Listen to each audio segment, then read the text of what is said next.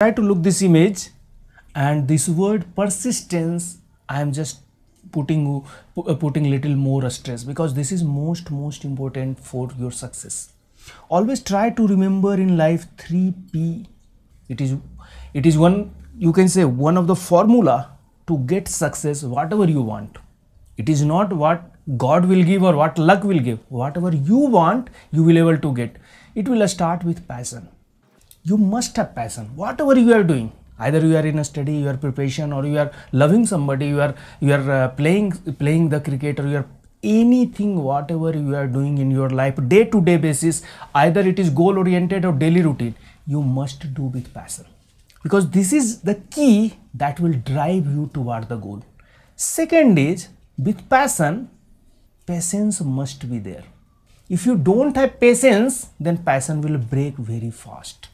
With passion, patience, and next is your persistence. What is difference between patience and persistence? Patience is you are working long time or long duration of time with patience without losing your temper, without losing your energy. You are trying to balance.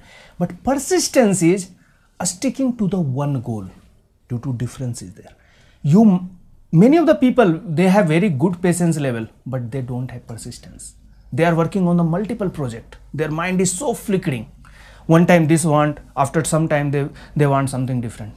It will not work out. One time you focus on one goal. Persistence only will drive you toward perfection. And once you are perfect in your any activity or any of your skill, success is a small thing. Afterwards you will start to realize success is very small thing. Whatever you are feeling, this is very great for me, or whatever now you are realizing or now you are thinking that will happen, then it will become great for me. That will become small words once you cross these all. Due to last 4P you can add, that is your perfection. But this cycle you have to come. Passion, patience, persistence, then it will come perfection. Directly you can't come to perfection. People are chasing perfection, but they don't know this cyclic nature of work. Once you will not start with first P, you will never reach fourth P of perfection. And without perfection, success will not come. Why people are failing in CAT? Many of the people are not able to get the good percentile, although they are attempting so many questions, because accuracy level are very low. Lack of perfection. Why? They are not persistent.